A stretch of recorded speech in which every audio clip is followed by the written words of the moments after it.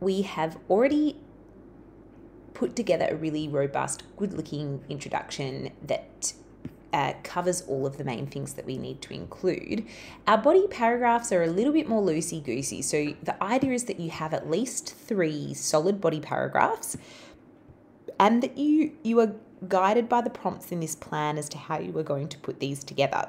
So you will have your own notes in here in note form. They don't necessarily need to be full sentences about the use of color and positioning, shape, an exploration of why the particular celebrity has been chosen, and remember, of our 3 Latin terms, ethos is the one that links to the use of celebrities to increase credibility and increase the believability of a particular product or message. We need to talk about the effect on the viewer, and we need to have a bit more of a discussion, or a more in-depth discussion, of the target audience and how we've kind of figured out that they are the audience. So once you've got all of your notes together for your paragraph 1, the idea is that you start to put this together in full sentences in your draft. So I don't want to confuse us too much. Let's copy our nice looking introduction, just Control-C, Control-V into our draft spot here. And you can change the text back to black. So nice. And then we'll be ready to stitch together our main paragraph, looking at or using the notes that we should have already here about use of color, why this celebrity, etc. And you don't have to, do these in a particular order. You might really want to open by a discussion of why you think the advertiser, Peter, has chosen Missy Higgins as their particular celebrity. So perhaps we would start there, and you would start writing your paragraph out. And if you want a little bit more structure, you can sort of structure it a bit like the teal format that we used for our previous analytical essay. So a sort of topic sentence introducing what you're going to discuss, some evidence from the text, an explanation of what the impact of this is on viewers, as well as some kind of linking paragraph back to, the fact that we are looking at the overall persuasiveness.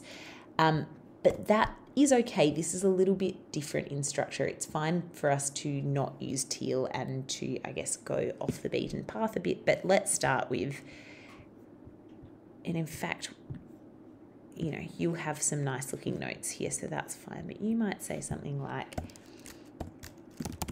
the advertisers have chosen Missy Higgins as their celebrity spokesperson.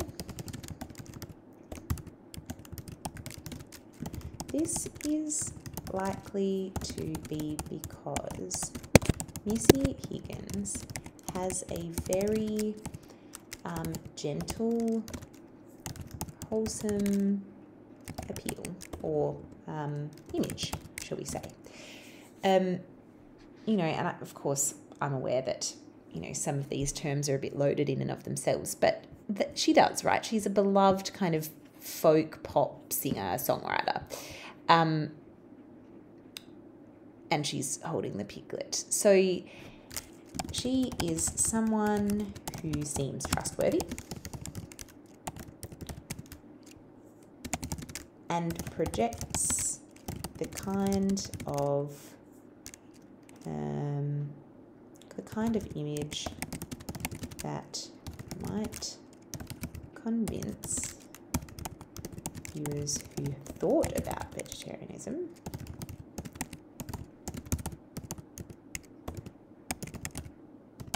to give up meat. So there we have it. We've spoken about, what we think the motives are behind the advertisers choosing this particular celebrity, right?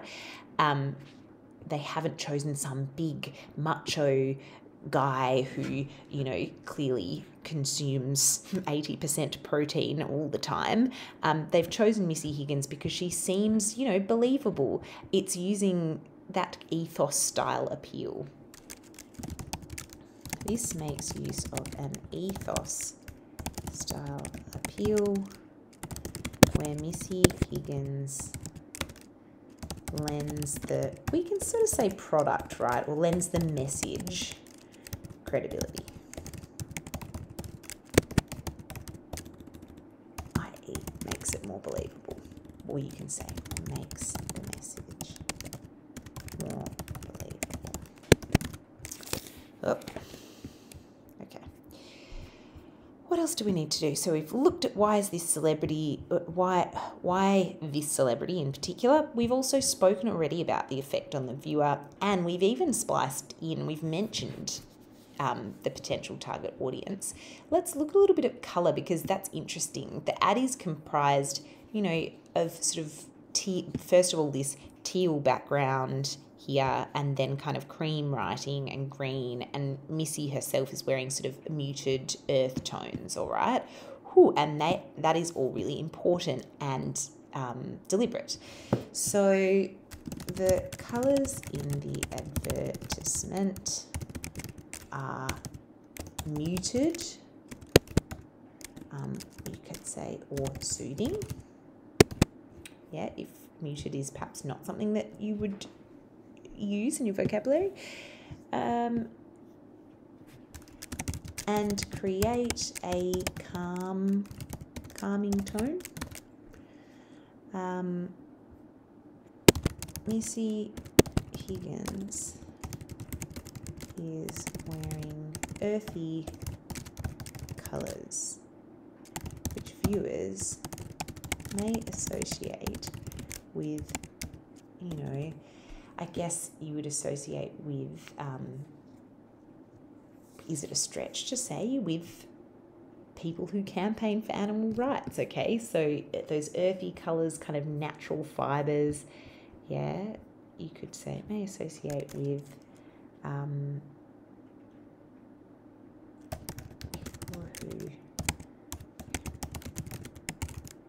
we can just say with animal lovers. Okay.